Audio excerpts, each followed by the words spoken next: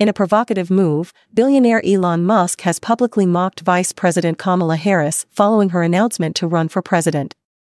Musk posted a video from 2022 where Harris introduces a meeting by stating her preferred gender pronouns and describing her attire.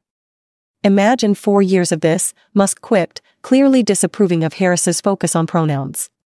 Musk, a known supporter of Donald Trump, has consistently expressed disdain for gender pronouns, calling them an aesthetic nightmare.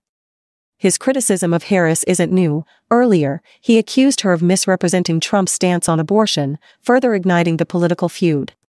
Despite backlash from figures like Arizona Senator Mark Kelly, Musk remains unapologetic.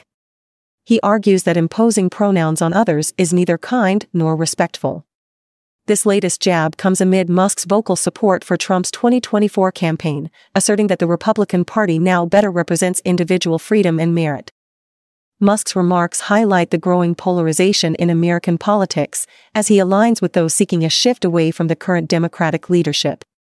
Harris, meanwhile, continues to push her campaign forward, navigating both internal and external criticisms. The 2024 election is shaping up to be a battleground for ideological supremacy.